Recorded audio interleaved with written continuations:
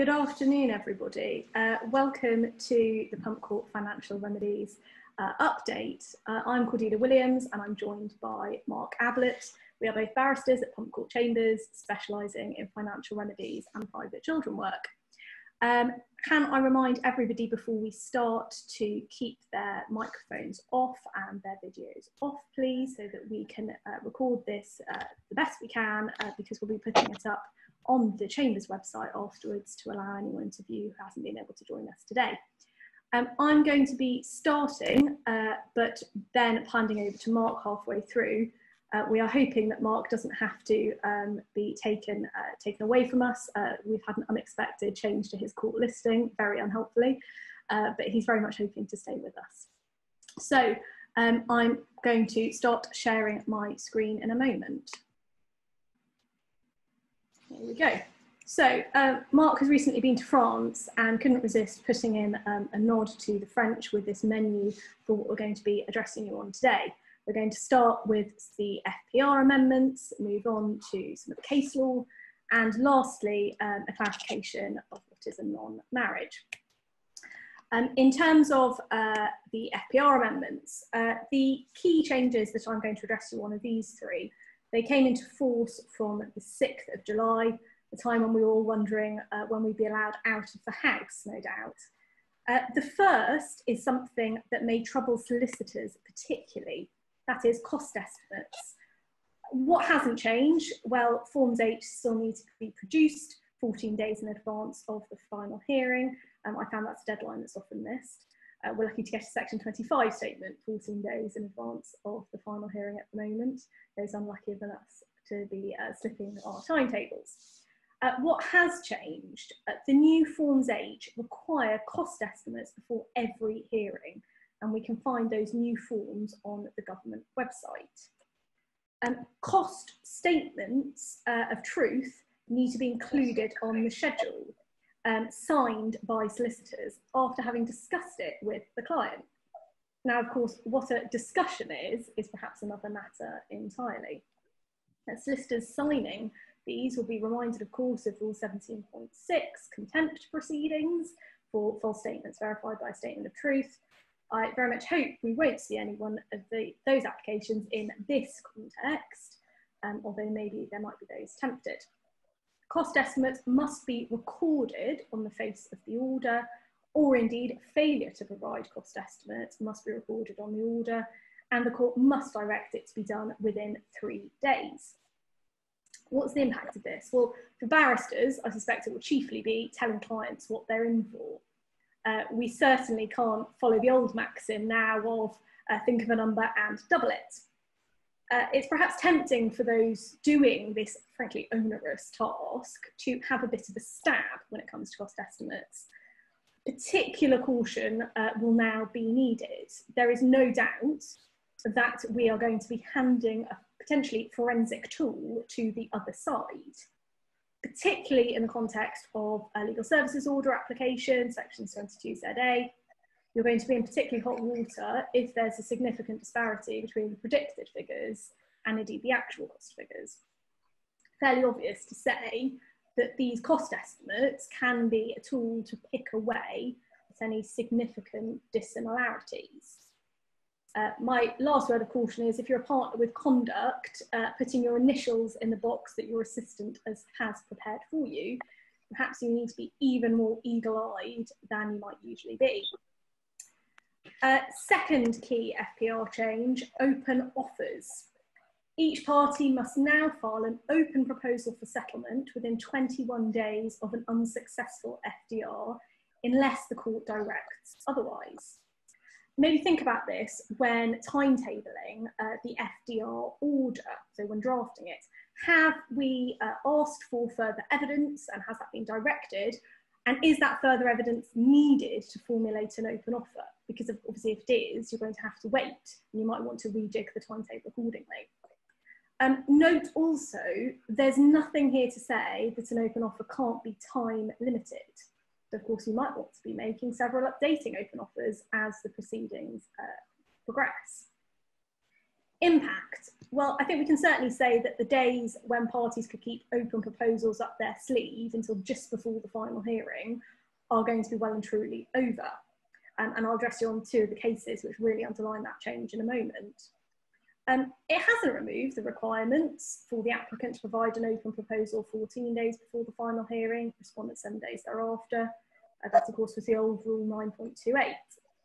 I have noticed that the rule makers somewhat unhelpfully use various names in the FDR amendments. I don't know whether you've also found it confusing to, in some places, it be referred to a proposal for settlement, in others, an offer, and yet others again, open position in the title and offer in the text. Unknown if they intended that to be different. It would certainly be nice if they'd used the same words, but there we are. That's just a moan. My view is that an open proposal is what it says on the tin, the proposal of the order you seek the court to make. Simple as that. Possibly it's your best pitch, possibly it's the right answer, ideally both, of course. Another lacuna in these rules to bring to your attention is that private FDRs don't seem to be covered by this automatically. That may be plugged soon with another rule amendment, given the popularity of private FDRs, particularly increasing during lockdown.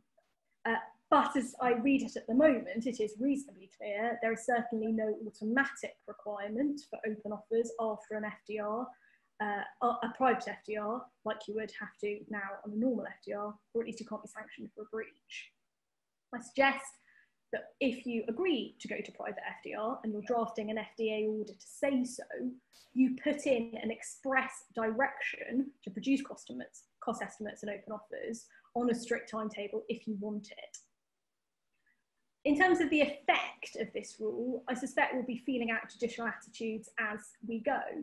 We certainly know that the previously existing Rule 28.3 means that open offers are very much considered when deciding costs and whether to make cost orders.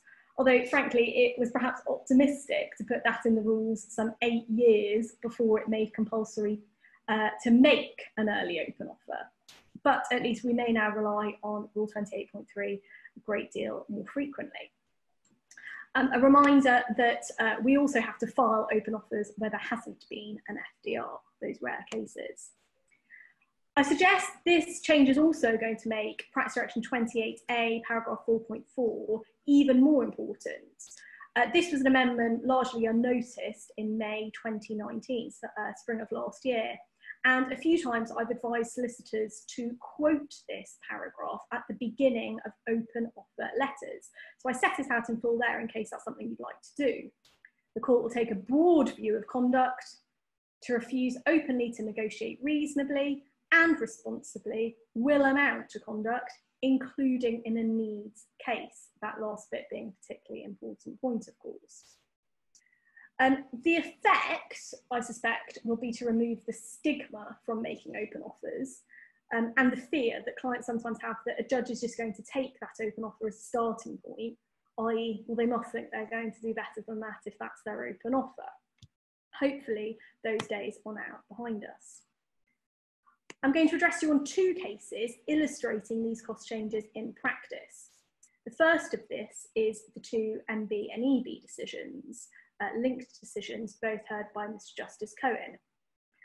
These were timing-wise before the July 2020 rule change applied, but make great mention of the paragraph I've just quoted you, 4.4, Practice Direction 28A. May I recommend that it's worth saving these judgments to read in an armchair with a cup of tea if you haven't done so already, particularly one to highlight this case reference. Family Law Week described the facts as a PG Woodhouse-esque drama, and I have to say I absolutely agree. Husband and wife met in the 90s. She was a wealthy businesswoman, he was an artist. She was his first and last client as a male escort. And they shared with them some extraordinary life events, a selection of which include he was in a coma for a short while after he hit his head on a pavement. She was arrested by police in Vienna.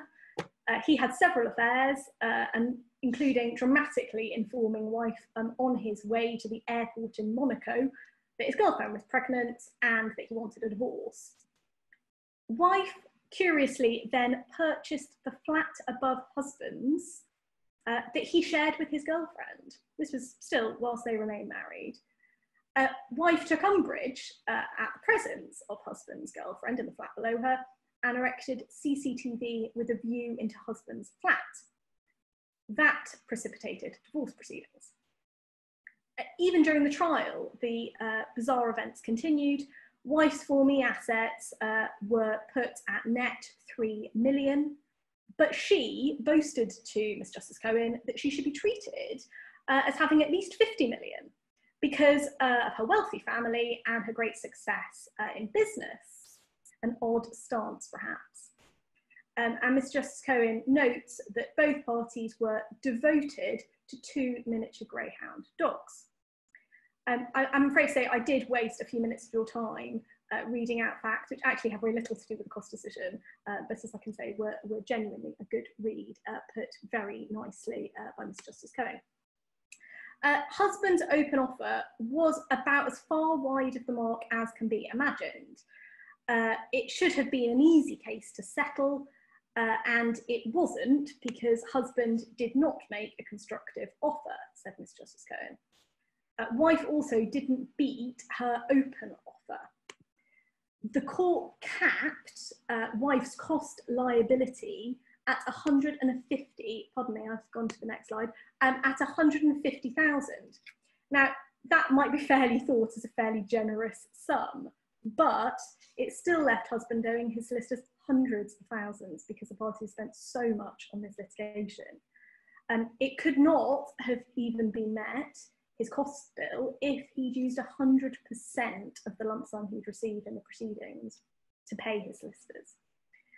Mr. Justice Cohen concluded that that was a matter between him and his solicitors, as he perhaps whistled out of court. I can't say that I would have liked to be a fly on the wall at that firm's conversation with their client. And also seeing the names of the parties, apologies to any Vardag solicitors who are in attendance today.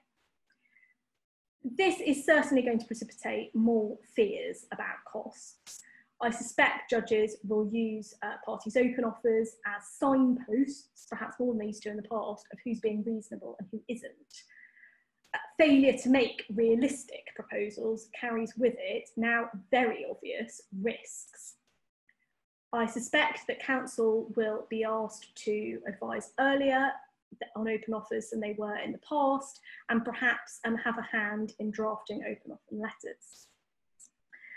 The second case that puts this point into practice is OG and AG, decision of Mr. Justice Mostyn, very recent decision this summer. The headline point is, if you do not negotiate reasonably, you will be penalised in costs. Simple as that. There were very robust findings about husband's litigation conduct, and Mr. Justice Mostyn made cost orders in wife's favour. He was happy to do that because of the conduct. But he applied the, quote, extremely important, paragraph 4.4, as we've mentioned earlier on, and various other deductions, so that wife was left with the deducted cost order only covering 45% of her costs.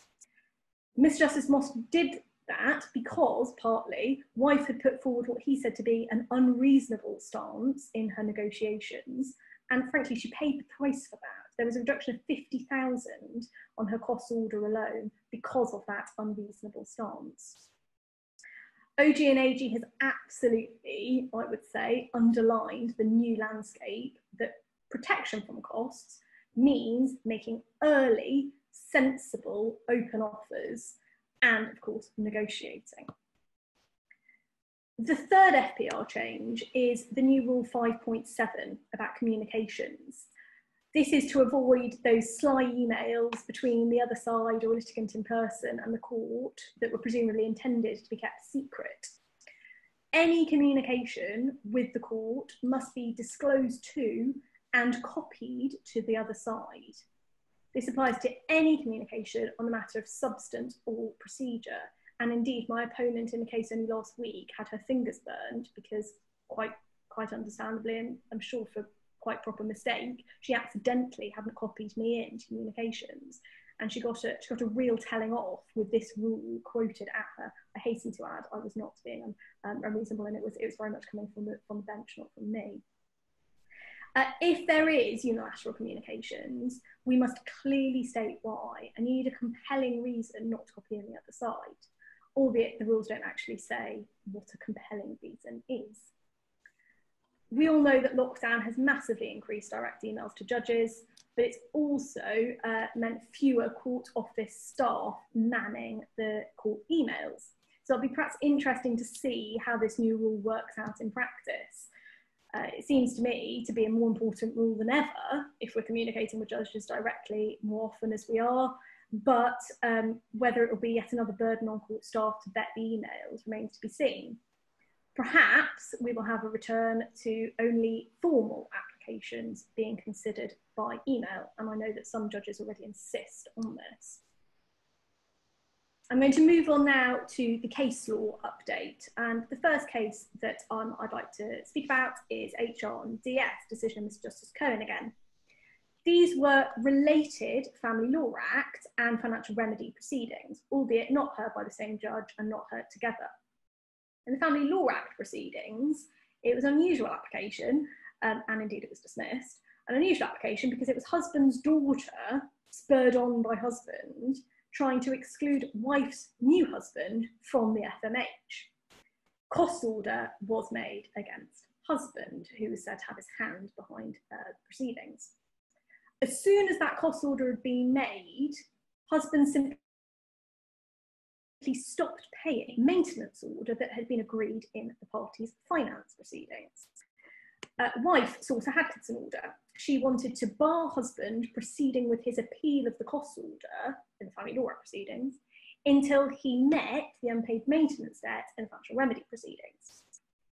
Mr. Justice Cohen applied the Hadkinson test in the barrack, concluding that a Hadkinson order was appropriate here, that unless husband paid the child maintenance debt, his Family Law Act appeal was struck out. He said that husband is a rich man, who was a solicitor, who could afford to pay the maintenance. Interesting here that it was an unusual, but Cohen said appropriate, for a Hadkinson order to apply to separate, albeit linked, proceedings.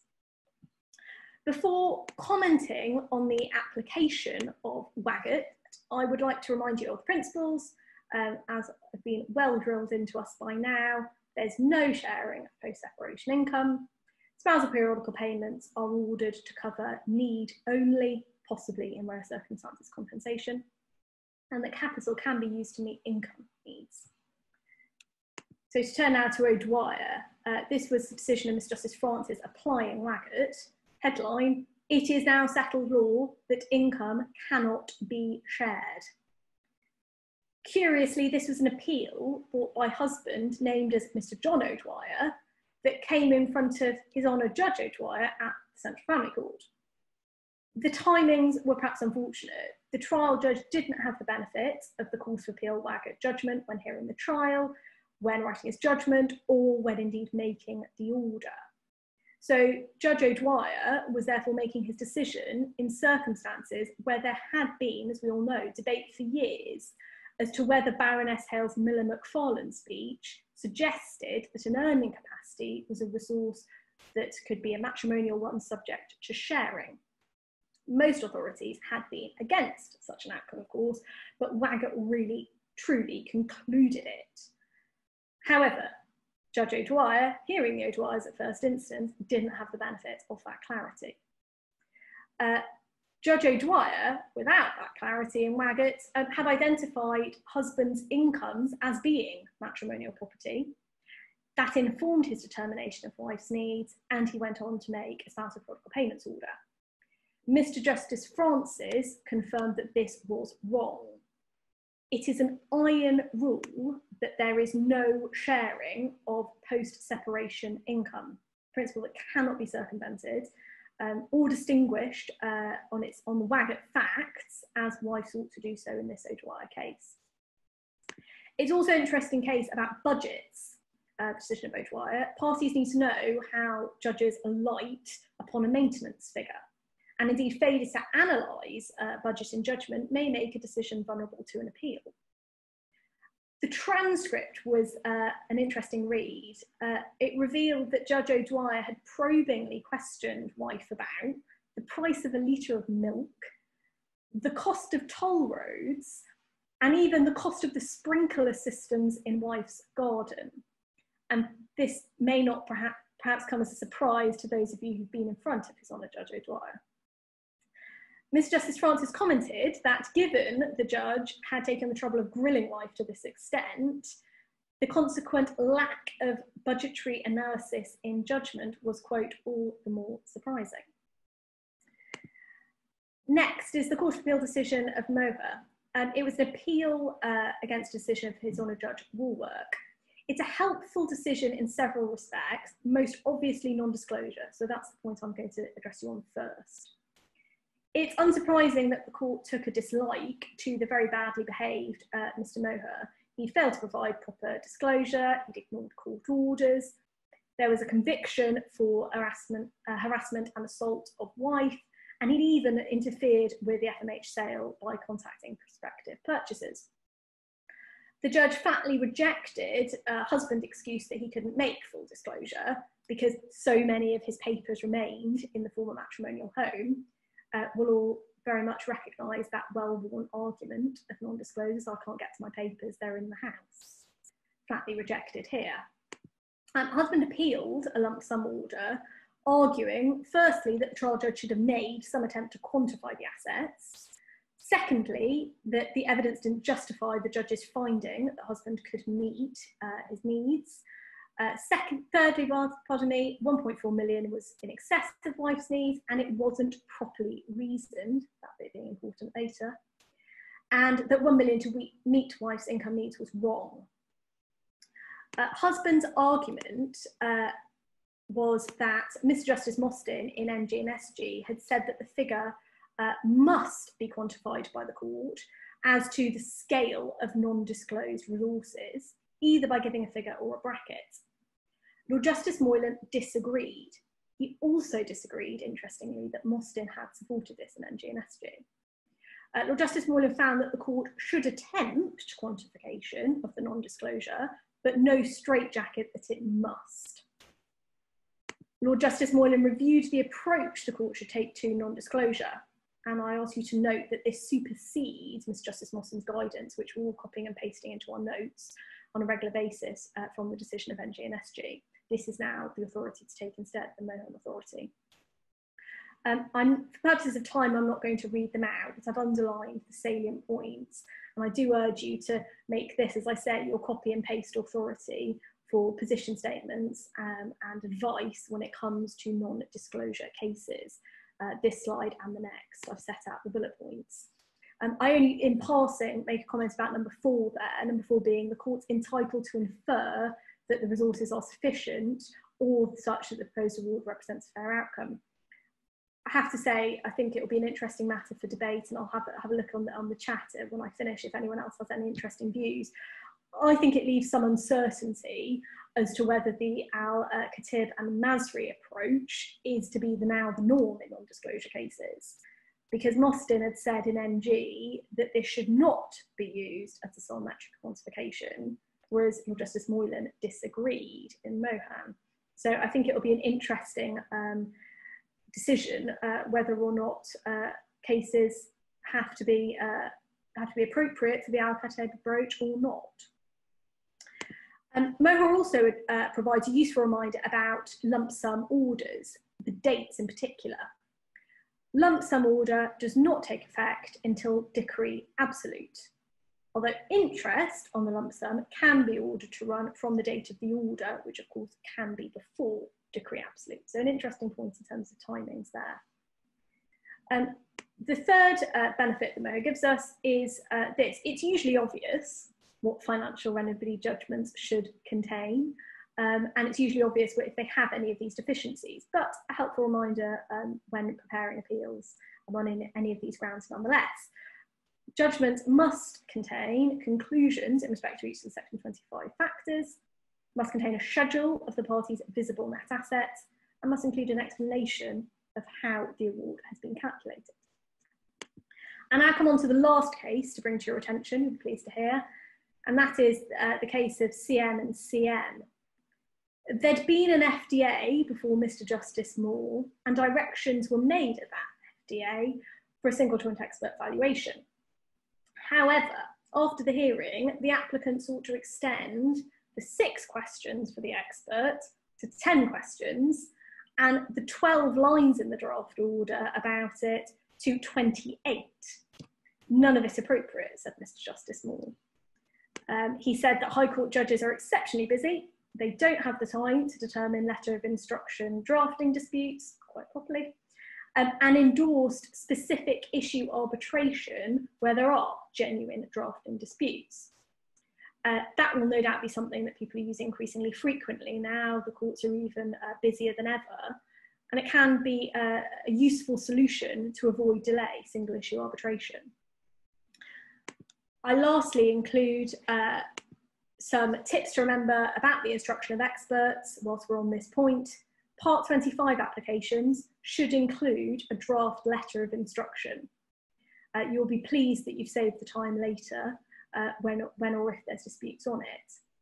Secondly, Part 25 application should include the parameters of the instruction and any issues that you want setting out in the order itself.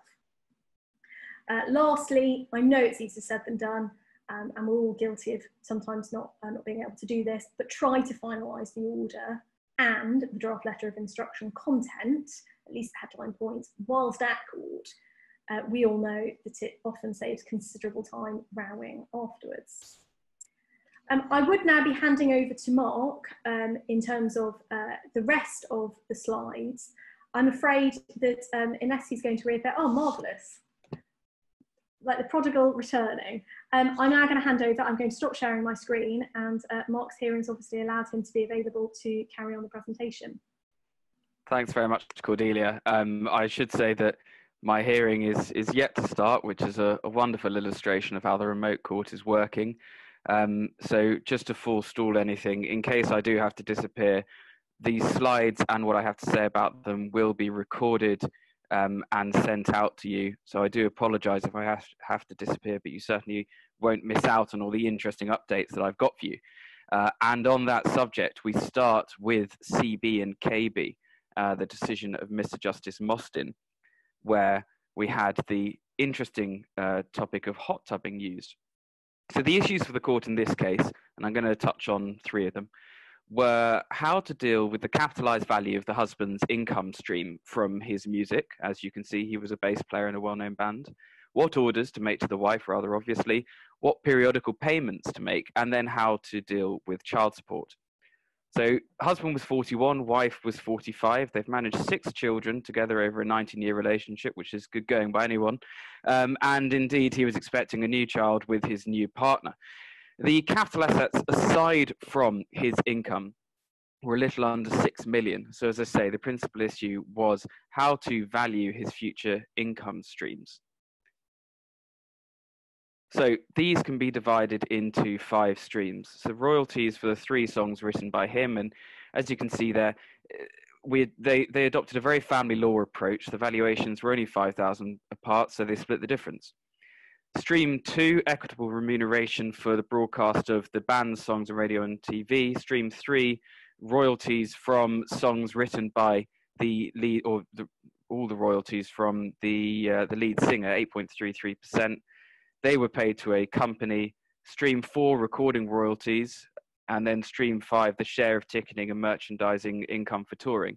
Now, I've dealt with Stream 1. I'll just quickly deal with Stream 5. This is future income, and picking up on what Cordelia was saying about Waggott and O'Dwyer, it's very clear that these were pure future earnings. Mostyn J, of course, quoted himself in talking about the footballer running the unforgiving, or filling the unforgiving minute with 60 seconds worth of distance run. And so this was not something that was to be capitalized and shared because it related purely to post-marital endeavors. So it was streams 2 to 4 that the court were really interested in. Now, at the start of the hearing, they had experts that were agreed to value on the familiar multiplicand and multiplier method. They just didn't quite agree on the multiplier. As it happens, actually, stream 3, they eventually agreed to use a discounted cash flow method instead. But it's not really what the answer was that's interesting, it's how they reached it. So they gave expert evidence together concurrently in close proximity, which of course these days is a heinous breach of COVID-19 regulations, but then was allowed. And they gave evidence on a topic by topic basis. So each point of contention, one expert was cross-examined and the other one was, and it allowed them to give much more focused and nuanced evidence. And the judge found that it was more helpful. The experts found that it was a friendlier, more constructive way of doing things. And the judge specifically endorses the technique for financial remedy cases. It is something that is in the civil procedure rules. It's in practice direction 35, but it's not in the family procedure rules. But certainly this case can be used to say that we should give it a go, where you do have competing experts. And in this case, it was the SJE and the wife's expert. In terms of guidance on the actual valuation exercise, rather obviously, Mr. Justice Mostyn said that if you are considering using a multiplier, you need to have an accurate one. So you don't use the accounts of Tesco to value the village shop. The next issue was child maintenance, and Mr. Justice Mostyn said what he's already said in other cases like REIT, EW and TM minors, where the gross annual income is not over £650,000 a year, we should be so lucky, then you just apply the CMS formula, but without the CMS cap. Where it is over 650,000, you apply the formula up to 650, and then you use discretion as to anything over. And then lastly, it was an assessment of the wife's income needs. And an important point to note is after having capitalized the income streams, effectively then having a pot of assets, Mr. Justice Mostyn was satisfied that the wife could meet her income from her 50% share of the assets.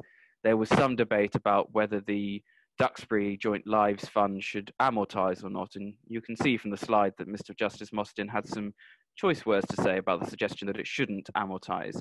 He found that the wife could downsize in the future, release 1.5 million equity from the house and have lower spending. He also attributed her an earning capacity of 25,000 gross from 49 to 60.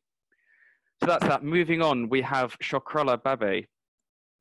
Slightly unusual case, again, something that's not saying anything particularly controversial, that an FDR judge can't be involved in the case going forwards. The parties have been in litigation for years. These proceedings weren't even in a substantive litigation. They were enforcement and variation applications that came for a final hearing. They'd managed to spend about 2.2 million between them on legal fees. And it comes to this final hearing, and then almost like a really boring soap opera, in day 2 of husband's evidence, it comes out that Mr. Justice Holman was in fact the FDR judge. Now, he couldn't remember. But both parties wanted him to continue. They'd obviously invested in the process and the wife had spent money. But really, it was a simple point. Rule 9.172 of the FPR is fairly unambiguous. The judge cannot be involved in the future. Must is a mandatory word, there's no discretion, and Mr. Justice Holman clearly couldn't be involved in the case. There was consideration, and this is where it's potentially interesting, as to whether you could have a waiver going forwards. There was discussion of the case of Meyerson, which is doing the rounds because of its reflection of change in economic climate, but it was also this issue of waiver was raised. It wasn't ruled upon specifically in Meyerson, and Lord Justice Thorpe sort of contemplated the existence of it, but only with subsidiary issues, mechanics and that kind of thing, not substantive disputes.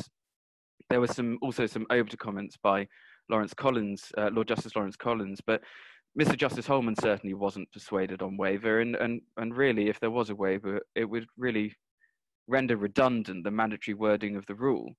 And I think it's fair to say that he left the door open for the Court of Appeal. So we know that already. FDR judge no longer involved. It's just interesting to use the word must. It's a point of drafting, I think. We like to use should, shall, that kind of thing. Must is so unambiguous here, and that's something I think we could all learn from. Moving on, we have a rather sad case of Behbehani. This was a case that we all need to learn from. It's sort of showing the problems that we can get into if we don't do the right thing at the right time. So take you back to the 18th of November 2008, when Mrs. Justice Parker made a final order. She ordered the husband to pay the trifling sum of £20 million to the wife with a backstop date in 10 years' time. In the interim, spousal maintenance. There was a freezing injunction made, and nothing was paid, absolutely nothing, by the husband. Now, as part of those original proceedings, he had been found, the husband, to be the beneficial owner of 99.14% shares in a Spanish company, and this is through various structures, but we'll ignore that for now. And this is quite important. Between 2008 and the present day, there are a number of applications, both here and in Spain. And perhaps tellingly for where this is going, in a written submission to the Spanish court, the Spanish company that the husband was found to beneficially own protested that finding on the basis that that finding was made in proceedings that the husband, that these third parties, the company, was not involved in. There were more proceedings, there were freezing injunctions. Eventually, in those, Mrs. Justice Parker concluded that she couldn't bind a third party with a decision made that that third party hadn't been involved in. And then this appeal comes about because in July 2017, Mrs. Justice Parker makes a without notice order on the wife's application appointing receivers of shares into Irish companies that hold shares in the Spanish company that the husband was said to beneficially own. And the intention of the receivership order was clear: to liquidate the shares to get the wife some money. This receivership order was set aside on the application by these third parties. The wife appealed the set aside. So it gets us to the appeal. The wife had to accept that the beneficial ownership finding was not binding on the third parties, but she said, don't set aside the receivership order, put the burden on the third parties, make them prove that actually the company is beneficially theirs, not the husband's. So the principal ground of interest in this case is the fact that the original judgment has caused so many problems because the third parties were never joined. And so the Court of Appeal gave some guidance that if you're seeking orders against assets that belong or allegedly belong to a third party, you'd really need to join them for ownership to be determined. Not every case, but you can see how if you don't, the problems arise, and that's exactly what happened in this case.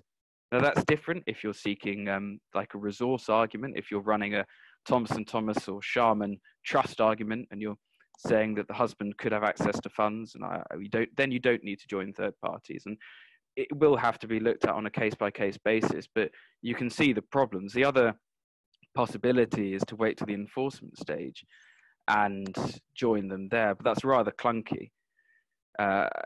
You simply, where there are third-party issues, you need to give incredibly careful consideration to joining them at the earliest possible stage, otherwise you end up in difficulties. Because even in this case, the court said, well, the lack of joinder doesn't stop the wife enforcing against assets which are legally owned by third parties but beneficially owned by the husband. But what the court can do when third parties aren't subject to these orders is obviously limited. But the court did what the wife wanted in terms of the receivership.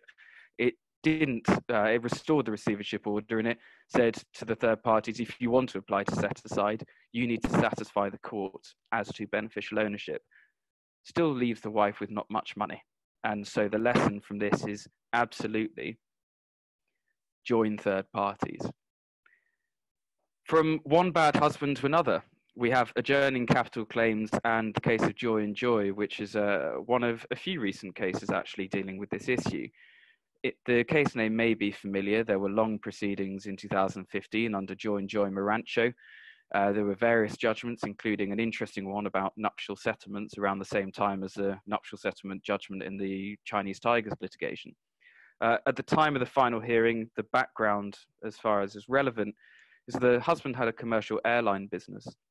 This was conducted through an offshore company registered with trustees for the benefit of a trust called the Nautilus Trust. So I can see the alarm bells ringing already. The husband and the children were beneficiaries of that trust, but shock horror, on the breakdown of the marriage in 2013, the husband was irrevocably excluded from the trust. So the issue at the final hearing was whether the trust was, the issue throughout the proceedings, was the trust nuptial? No. Was it a resource? Sadly, no as well. So the wife's case was it was a resource. Husband said, I've got nothing, I've been excluded.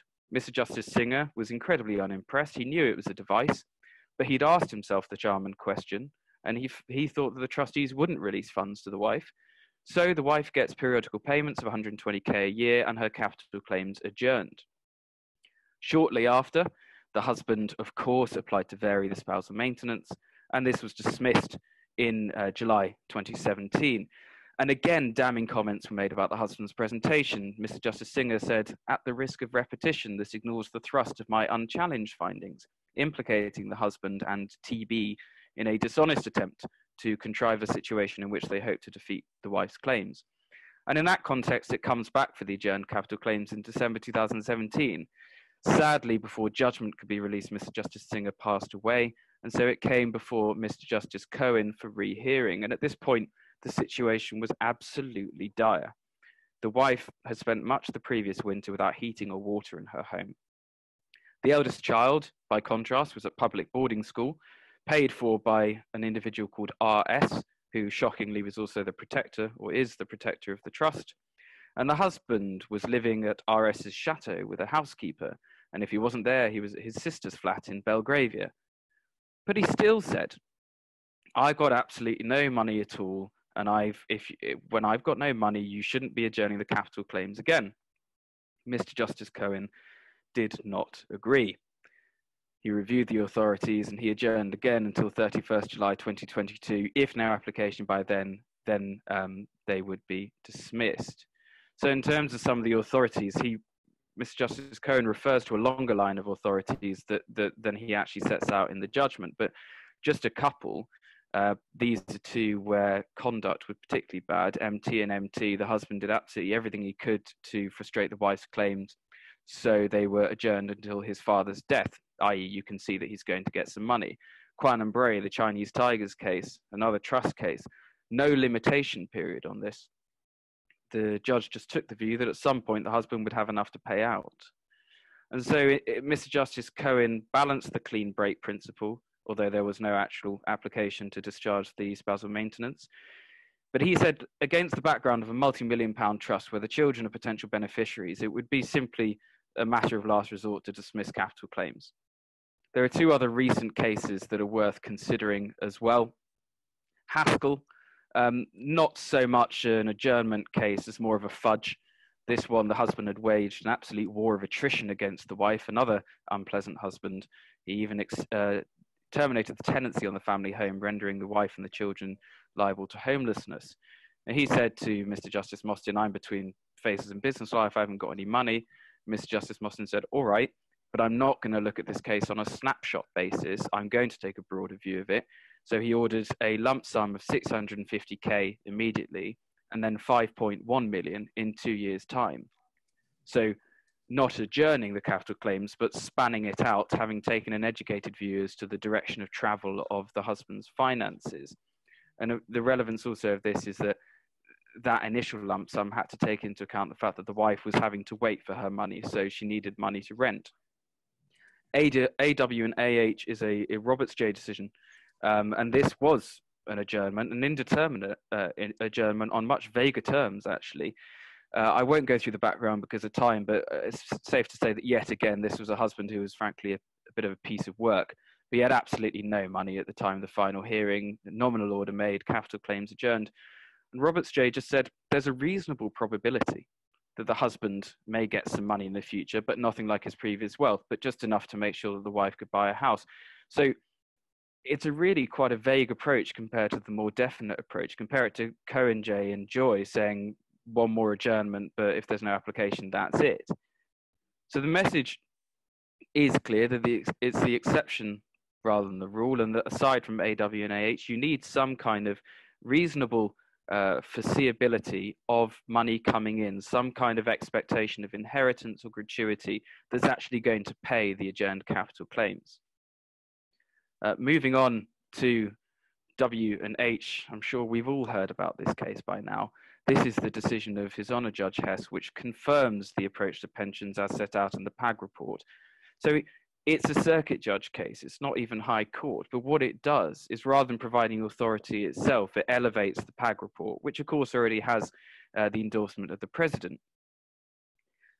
So what it tells us is that we can confidently rely upon the PAG report in future cases. So just briefly, the facts: the parties were 50 and 48 at the time of the final hearing. the capital was minimal at best, 241,000 in the family home. The real value is in the pension, some 2.35 million. And interestingly, despite that value, His Honour Judge Hess said, well, this is still a needs case. It's also worth noting that the husband's net income was a little under £10,000 a month, so it does also really place the capital into context. The two key issues for this case were on what basis to share the pension, should it be income or capital, and then whether to ring fence. And of course, they'd go hand in hand because it's difficult to look at the fairness of an outcome without looking at income, without looking at actually what happens on retirement. So on the income versus capital debate, the judge said that it's fair to divide by capital, where the pensions are small, where you're dividing as an overall portion of the assets, or where the parties are young, or where they're all defined contribution pensions, i.e. a tax-free savings account. But where the pensions are medium or large and needs still apply, particularly where the pensions are defined benefit, it's going to be income sharing. And he cites a particularly helpful passage from the PAG report. It says, given that the object of the pension fund is usually to provide income in retirement, it will often be fair, where the pension asset is accrued during the marriage, to implement a pension share that provides equal incomes from that pension asset. So in the circumstances of this case, His Honour Judge Hess went for income. On ring fencing, he said it's like making a non-matrimonial property argument, so which we knew already really. So it's all well and good in a sharing case, but when it comes down to needs, it's not going to work. And we can look at what Lord Nichols said in White and White, and we can look at Miller McFarlane. The non-matrimonial factor will carry little weight where needs demand access to property, and that's underlined by what the PAG report says. So he also says that any case that is pension heavy is likely to be defined as a needs case. So the judge did exactly what we expect. He looked at income needs. He looked at what a pension share would provide. And effectively, if the ring-fenced pension share isn't enough to meet the assessed needs, you're not going to be able to ring-fence. Two subsequent appeals, which I'll quickly run through, both heard by His Honour Judge Robinson. The judge didn't refer to W&H, but again referred to the PAG report. KM and CV, we had a small pension, 131,000, defined benefit. The husband had no pension, was unemployed. There was no pension report at final hearing, and the judge declined to order a pension sharing order at all on the basis of separation in 2011 and weighing up the wife's contributions versus the husband running up arrears on the mortgage during the marriage. The husband appealed and he succeeded. And Judge Robinson said, the first instance judge placed far too much weight on the non-matrimonial factor by basically ring fencing the pension that was accrued post 2011. But then, slightly bizarrely, we then have RH and SV, an unsuccessful appeal. The main asset here was a much juicier pension of 1.462 million, and there was a pensions report. And the judge he equalized capital, not income, the first instance judge, on the basis of the matrimonial share. And again, and the wife appealed the decision to equalize capital. And Judge Robinson again goes through the PAG report, again notes the limited relevance of the non-matrimonial property, but because of the way the first instance judge undertook his needs analysis and the fact that the wife got a higher proportion of the liquid capital, the judge didn't overturn the decision. It's slightly bizarre given that the district judge only used matrimonial portions, but perhaps what we can glean is that this is not what Judge Robinson would have done himself, but it's not quite enough to overturn the decision. So the points to take, you have to get a pensions report with any case with defined benefit pensions where you're looking at sharing. It's just invaluable. As part of that report, if you're considering ring fencing, you need to consider what method. One of the points in W&H was straight line ring fencing is just fundamentally wrong. If your defined benefit pension is dealt with by grade, say you're in the army, and for the whole of the marriage you're a major, but prior to the marriage you were a lowly sergeant. I'm showing my ignorance of how the army works here. Then you are making higher contributions during the marriage and lower contributions before. But if you just do a straight line ring fencing, that doesn't take that into account at all. So if you are going to ring fence, you need to give careful consideration to what method is being used. And then another consideration is the cost of the report. Say you're at first appointment. It's clearly a needs case. Ring fencing is hopeless, but you've got the other side saying, well, I want the letter of instruction to cover ring fencing. is it fair that the costs of the report are divided 50-50? In my mind, no, because if it's clearly obvious that ring fencing is going to fail, why should a client have to pay 50% of the cost of instruction, particularly as we see these reports in cases where the clients don't have much money after the PAG report, where we're really being pushed to get these reports. So far, I have to say my arguments have fallen on deaf ears with the court, but I shall continue plugging away. The last point to take from this is that the wife wanted a global maintenance order, and the judge Hess commented that if it's possible to separate it out rather than have a global order, it's better, it's fairer. The next case I want to cover is RC and JC. Again, this is nothing actually new. It's an application of, I said Miller McFarlane on the slides, but actually it's McFarlane. Just briefly, the facts: the husband was 48, the wife was 45. The husband was a solicitor and a partner in a law firm that pays their people way too much money. The wife was also a solicitor but hadn't practiced for some years. They met when the husband was an associate and the wife was a trainee. They both continued to be promoted up the line. And then in early 2007, they start to live together. And later that year, the wife leaves to work in a bank. Now she says, I left to be a more hands-on mother. But if I hadn't left, I would have made partner. So the wife's case is plain to see. It's that McFarlane argument. If she'd stayed at the law firm, she would have been a partner. She would have been earning what the husband earned, which was just under £1 million net a year. Comparatively, at the bank, she was earning 100k gross, and she left the bank in 2010. The factual matrix around the wife's departure for the bank was contested, but you can see the basis of her case. They actually weren't overly apart on capital, but the wife wanted 360k a year spousal maintenance, joint lives and index linked, and justified that on a compensation basis. And Mr. Justice Moher said, if it's going to be a compensation award, it has to be capital, not income. Again, we see the influence of Waggott coming through now. He made a specific finding that the wife stood a very good chance of making partner, but couldn't be sure. He found that the wife gave up a chance of earning a lot more and decided that this was a case where a claim for compensation could be made. But he cross-checked his reasoning against the husband's needs. The husband had to have enough. And in terms of what he did about it, the husband said, well, I'm going to work for 4 more years. So the judge looked and he took a sum of 400,000, which equates to effectively 100k for each of the 4 years that the husband's going to continue working. So in terms of points to note from this, there was net capital of nearly 10 million.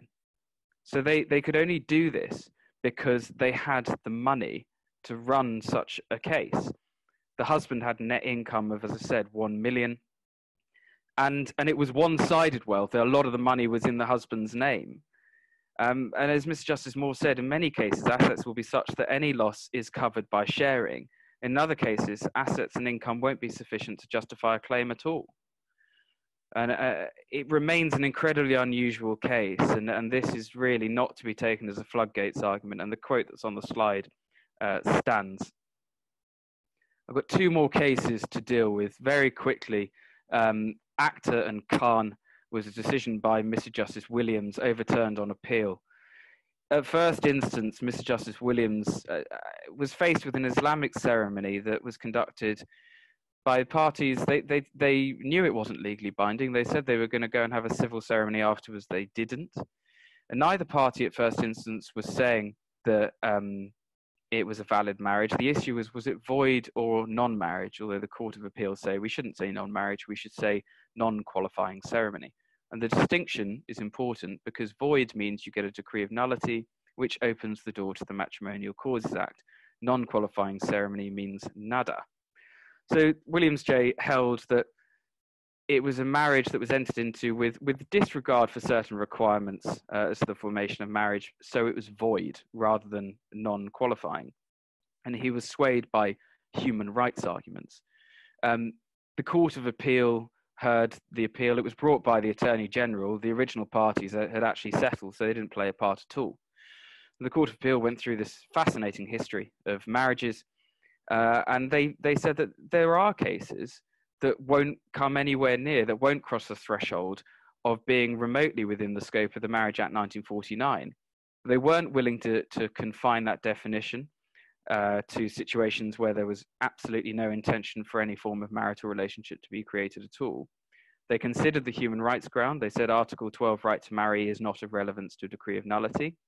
And they, in citing European case law, reminded everyone that Article 8 doesn't impose an obligation on the court on the state to recognise religious marriage, and it doesn't support approach either to then try and find a void marriage in a situation where actually it's a non-qualifying ceremony. So whether a marriage is void will be a matter for the court as at the date of the alleged marriage. And I'm just checking. I'm so sorry. My hearing has done something creative. I'll quickly wrap up this case. So the court said that whether a marriage is void will depend on the facts as they are at the date of the alleged marriage. In this case, it was a non-qualifying ceremony. They never pretended otherwise. And so Williams J, I think, tried to just take things a little too far. I do say with that in mind that Law Commission are reporting not just on religious marriages, but also humanist ceremonies, whether they should be legally binding. So hopefully it has triggered some change, because it is an area that needs some clarifying. The last case that I was going to talk about, which unfortunately I can't do, but I'll leave you with the slides, is TD and CDS, and this was simply, or Rothschild and D'Souza as we can now call it, where the Court of Appeal said that litigation conduct could be conduct for the purposes of section 25(2)(g) as well as punishable under costs, because it's not always going to be punishable under costs. There are effectively two brackets, and really they took a sort of add back approach that money spent on legal fees is not then available to be redistributed to the parties. And that's all I've got time for. I'm sorry to leave you, but you're in the capable hands of the learned Miss Williams for any questions on her part. Thank you very much. Thank you, Mark. If anyone has any questions on my slides, please do feel free to either put it in the chat or to email either me or Mark. Indeed, questions on Mark's slides, please do direct to him, not me, albeit I have some interest in the capital claims adjournment point. My email address is c.williams@pumpcourtchambers.com. Mark's email address is m.ablett@pumpcourtchambers.com. In terms of an early finish, I think two minutes before the mark just about brings us in a whisker of an early afternoon. And please do direct any further questions you have to either of us or to Sean Collin, all the clerks at Chambers. I can see a question saying, will we get the slides? Yes, they'll be available on our website, put up very capably by the clerks. I hope you all enjoyed this afternoon's presentation. I hope it's been helpful, and please do keep in touch if you have anything you want to talk to us about. Thank you very much, everybody.